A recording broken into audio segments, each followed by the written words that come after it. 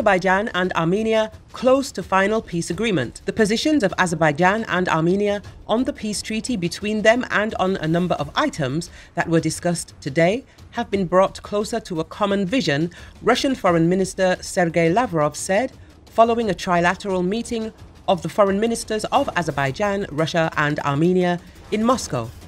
Lavrov said a peace treaty is a separate topic of negotiations. The parties have begun to work on it, and it is now being actively discussed, including with the involvement of other mediators.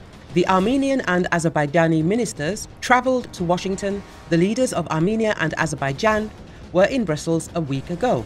The work on a peace treaty is, of course, fundamental, but our partners today confirmed that it is difficult to move forward on specific aspects of a peace treaty without resolving issues of delimitation, unblocking transport and economic communications, he said.